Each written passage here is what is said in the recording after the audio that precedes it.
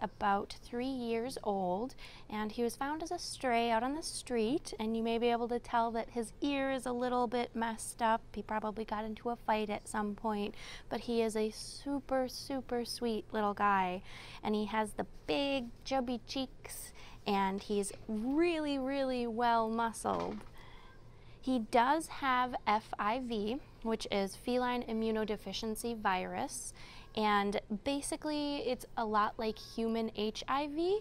It cannot be transmitted to people, and the only way it's transmitted through cats is through bites. So he can go home with another kitty if they get along and don't fight.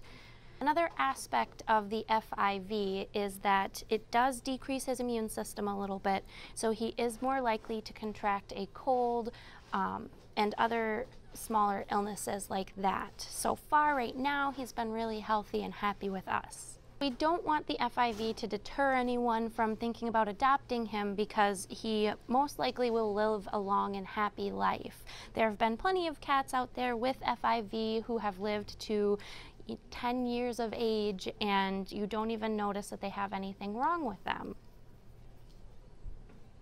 This sweet boy deserves a good home.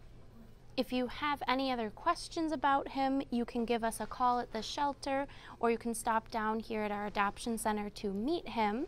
And then if you are really interested in him, you can go online and put in an application.